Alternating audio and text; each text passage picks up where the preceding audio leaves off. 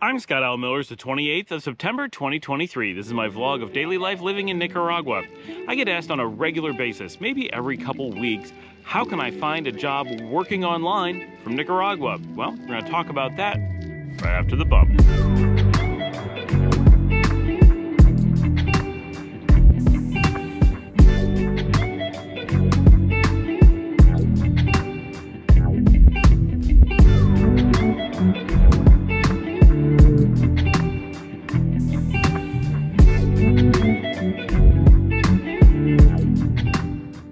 One of my reasons for wanting to do the video today is because I get asked this on a very regular basis. Every few weeks it comes up that someone wants to know something having to do with how do you work remotely from Nicaragua, how do you find that job, how do they get work so you can work here, and so forth. So I want to have a video that I can point people to so that I have a consistent answer rather than having to write something up every time, because the answer is essentially always the same and people ask all the time and it's a little bit difficult to find this information. So I understand why I may need to point you to this, because with thousands of videos it's very difficult to know which of mine to go look at. So we're going to dive right in and talk about this.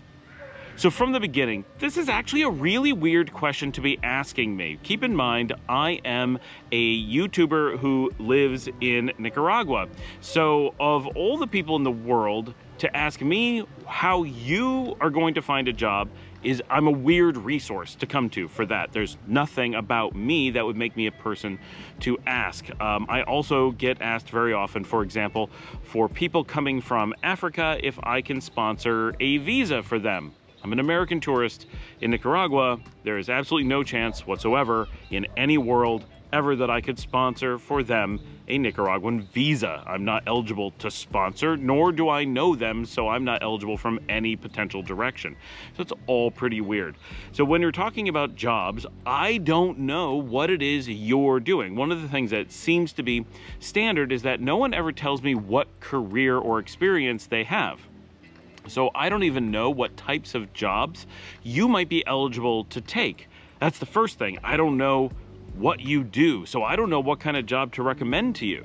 The second thing is I don't know where you are. So depending on where you come from, that changes what jobs you can take. If you are German from Germany, or Canadian from Canada, or American from the United States, where you're coming from generally determines which jobs you're eligible for. Germans can work German jobs, Canadians, Canadian jobs, Americans, American jobs, and so forth.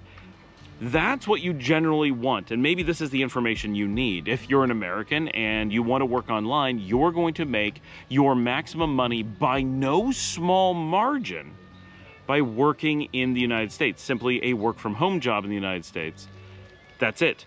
Because then they're paying you as an American, just an American without a specifically higher cost than average or than minimum jurisdiction. But they're paying for you to be an American, whatever that means. But they're paying so that, and this is a tax status, right? This means that you're filing a W-2 and filing your taxes in the United States and acting as an American, as a normal, everyday employed American. That's what that means, and that's why you potentially make so much more money than doing something else. The moment you're taking an online job and it has no jurisdiction, you have to work as any generic international worker. You're giving up your Americanness, your Canadianness, your Germanness, whatever jurisdiction would naturally give you a higher than normal or higher than global income rate. You're throwing that away or losing it and accepting global minimums. So once you're doing those jobs, instead of getting paid to be an American or paid to be a Canadian, now you're competing against Nicaraguans and Filipinos and Indians and people in China and everywhere in the world for those positions.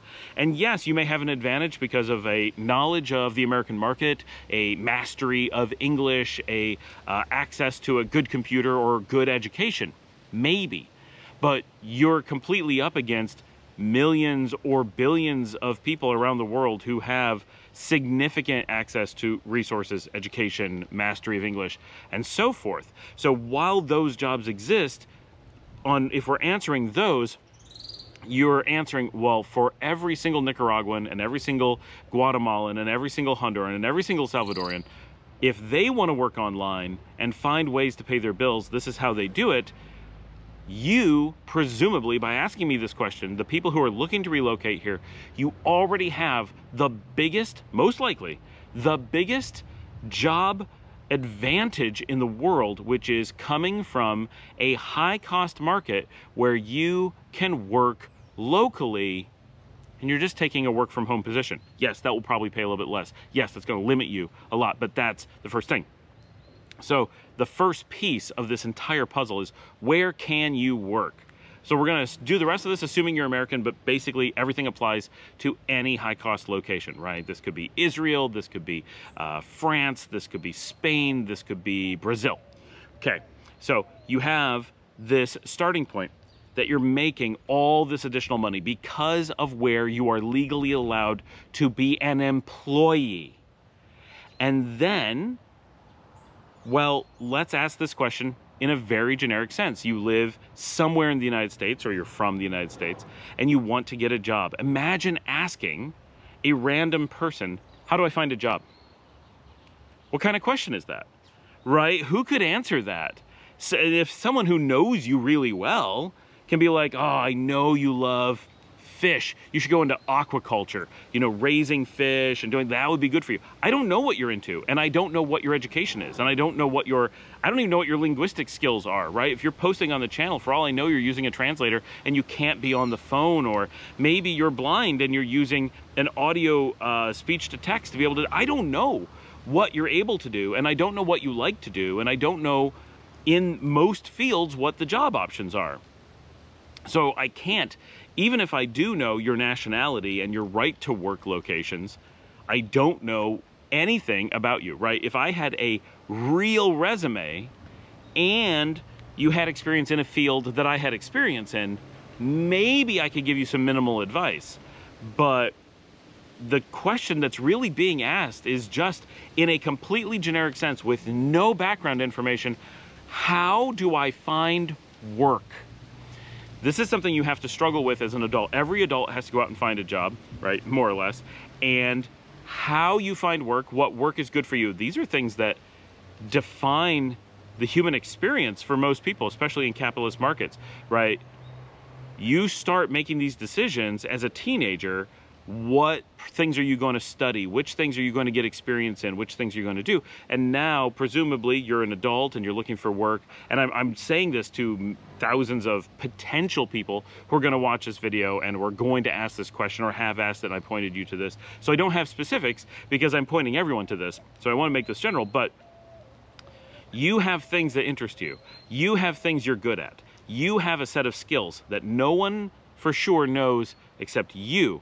So you need to take those skills and you need to take the world of potential jobs and try matching them together and figure out how those skills can be done for those jobs online. Not every job can be done online, and I think everyone knows that. Like no one's making that claim, right? None of you are making that claim. I'm not saying you are. It's that you need to think through, for example, if you're an accountant, how can I do accounting online? Well, the reality is most accountants are already online. That's the normal way to be an accountant. So you're good. That's not going to be a problem. If you're a nurse, you have a different challenge, right? Can you be a nurse online? Absolutely you can. And that came up on the channel that someone is a nurse and was asking about job opportunities, and someone said, you know, I see a lot of postings for online nurses. Well, that's fantastic. So maybe that's an option. Keep in mind, jurisdictions are a big deal. You may have to have state or provincial certification for certain things. You're gonna have to think those things through.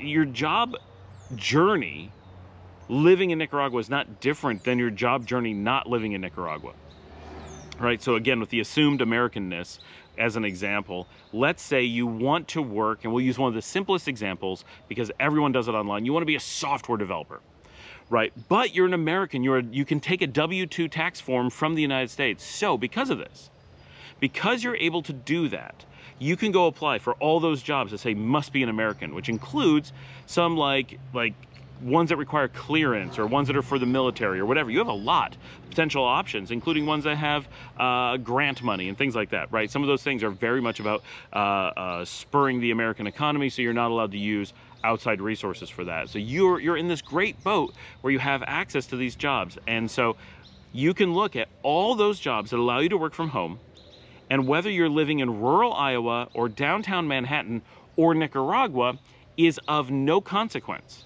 As long as you can get a work from home job and you are all set to work from home, where your home is a very gray area, right? Because you're an American citizen, so home is in America. Well, what if I come to Nicaragua? What if you do? People travel, that's just where you're traveling. It has nothing to do with your job. It has nothing to do with work from home. It has nothing to do with anything. Unless you've signed some agreement, I will never do work while traveling. I will never do work while on tour anywhere. And there are some jobs that make you say that, but they are very rare. Otherwise, never bring it up. The fact that you're going to be in Nicaragua, and more importantly, the fact that you might be in Nicaragua for some time, whether it's definitely going to be and forever or might be for a week, none of that is something you necessarily know. You don't know how long you're going to stay here. You may think you're going to stay forever. Great. You may be completely confident that this is where you're coming, but what if your flight gets canceled? What if some tragedy befalls you? Maybe you won't. What's important is it's never a definite. It's always a maybe. And you're always a tourist. Even if you get residency in Nicaragua, you're still a tourist as far as the United States is concerned, right? The fact that you've not come back to the United States for a long time is not anybody's business unless they make you sign something saying that you will disclose that. And I've never seen anyone do that. So this is really important that you remember you still exist as an American. That is where you're filing your taxes. That is where you're doing all your stuff. The fact that you're in Nicaragua is that you are a long-term, potentially indefinite tourist. And you say, but Scott, I get residency in Nicaragua at some point. Yes, that is Nicaraguan residency. That is not reported to the United States. It is not the United States business. Residency is an internal thing. It's not an external thing. You're thinking of citizenship. If you got Nicaraguan citizenship, which you will never get and should never be mentioned, you don't want it, no one wants it, it should never cross anyone's mind. If you were to get that, that gets reported. Citizenship is external. That's where a country claims you, that they own you, that you are a citizen of that country, and you act on behalf of that country. That's not what you're doing. If you come here and you stay a long time, you could easily become a resident. That is simply Nicaragua changing your visa status for getting to stay here. To the United States, you are still a person who has gone on vacation. That never changes until you get citizenship somewhere.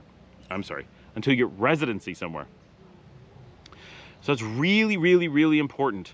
And I think it's where people get taken off the rails. You start thinking that somehow by being in Nicaragua or intending to be in Nicaragua, there is some subset of jobs that either occur because you're in Nicaragua. So like you come to Nicaragua and they have a how to work from here website, and every job in the world that lets you work from Nicaragua or wants you to work from Nicaragua is listed there. That's not how jobs work, right? Everybody does the same thing to find jobs, which is mostly flail.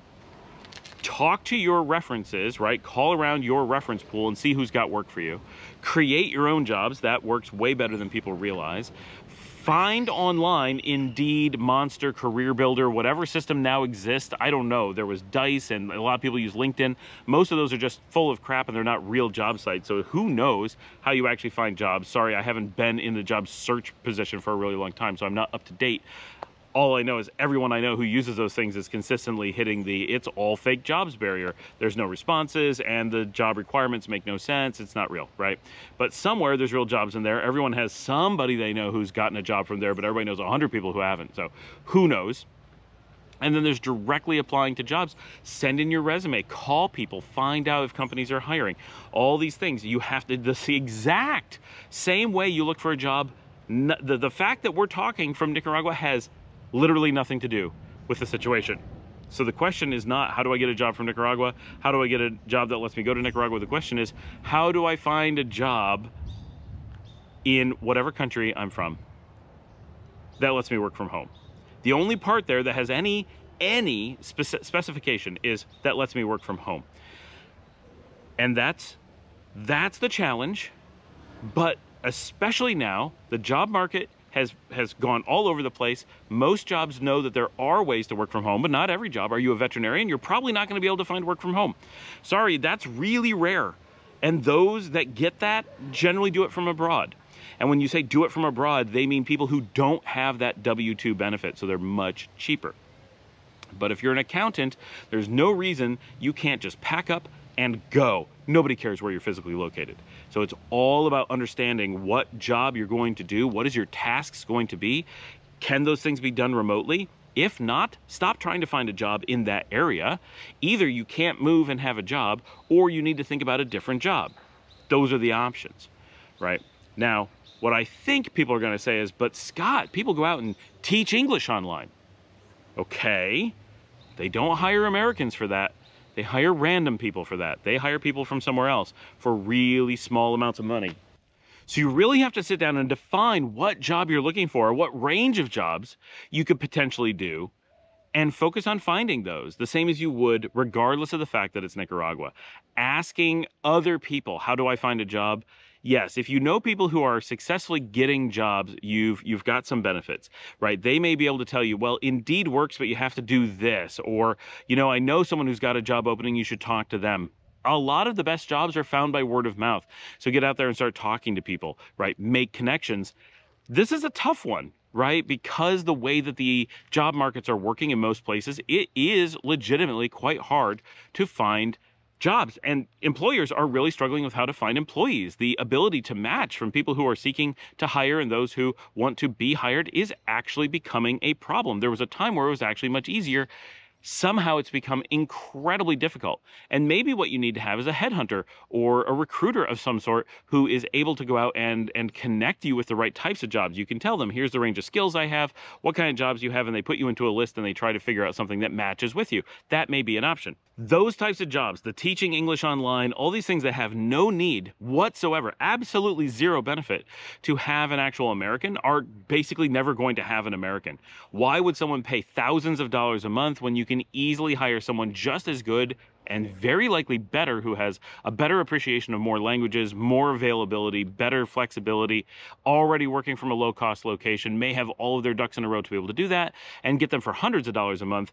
Why would you ever opt to pay thousands for someone who at best is just as good, right? That doesn't make any sense. You'd have to be insane to make that choice as a business, and you'd have to violate fiduciary responsibility if you're a corporation, right? That's not even specifically legal in a lot of cases. Like, as an American employer, I could not hire those resources from the United States if I had investors. I would be stealing from the investors, right? Not to take home the money, but I would be taking it and feeding it into, you know, Americans just to feed it to Americans. I couldn't, in good conscience, you know, my ethics do not allow. Sure, I would not get caught, right? That's always the answer in business, right? Everybody says, well, I won't get caught. And you're right, you probably won't get caught, but you will be breaking the law. Just because they don't enforce it doesn't make it not the law. And you will be being unethical because you're being racist, right? You're sending a job somewhere based on their race, not based on their qualifications. And someone you're paying 10 times, maybe not, maybe 5 times, but 5 to 10 times as much based on their race or based on their nationality, that borders on completely maniacal, right? So you're not going to find businesses doing that. It's crazy. And the amount of money they'd have to be stealing, and for what? It's not like you get to put it in your pocket. It makes it harder to do your job in other roles. Like the people, it just doesn't make sense. So assuming that those things are going to happen isn't a good way to go about it. Assume it's not. So anytime you're doing those kinds of jobs, especially teaching English, because that has become the most generic, everybody who can speak English well goes someplace cheap and takes a job that does not require them to have any skills except the ability to talk, and teaches that. So it's become a lowest common denominator job everywhere. That makes it really, really, really tough. Yes, a lot of people need it, but nobody can prove. If you are hiring those people, you don't know who speaks it really well or who speaks it just a little bit well, and you want to spend as little money as possible because it's the only thing you can measure. It's just one of those roles that has become very, very, very difficult. Assume that if you want to do that, maybe you can put food on the table but you have to live like a local, wherever it is you're going to be. And most high cost markets will be out of your reach, right? So you're stuck in the lowest cost markets, which is fine. Maybe that's where you want to be, but you're giving up that flexibility because you're taking on a job that only makes sense in super low cost markets. Because essentially, if the only skill you have is teaching English online, an unlimited number of people will, if they can get that work, migrate from high-cost places like the United States where they can't survive at all and move to places like Nicaragua where at least they can live off of that money.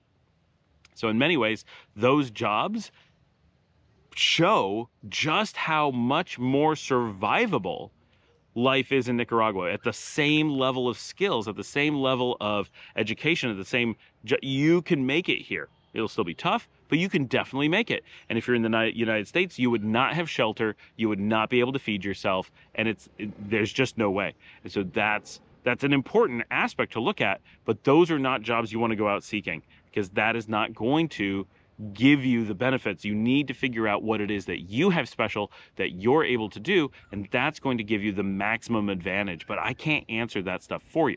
I don't know what it is about moving to a place like Nicaragua that causes so many odd views of what life will be like or how you should interact with the new place that you're moving. In this particular context, we're talking about how do I find a job and how odd it is that people would ask someone who's not working in Nicaragua and doesn't have to look for a job. And even if I did, I would have just that one specific job, right? I can go out.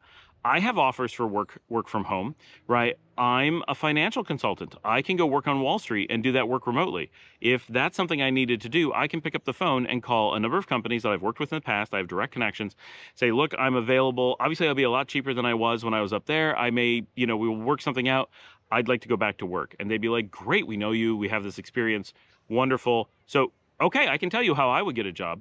Is that useful to you? No, in no way whatsoever, because you don't have my experience, you don't have my contacts, you don't have my job skills. You may have much better ones. You may have very different ones. You may have kind of similar ones, but they're not exactly the same. So my experience, anybody's experience, is not useful for you. You have to figure those things out on your own, just as like you already do.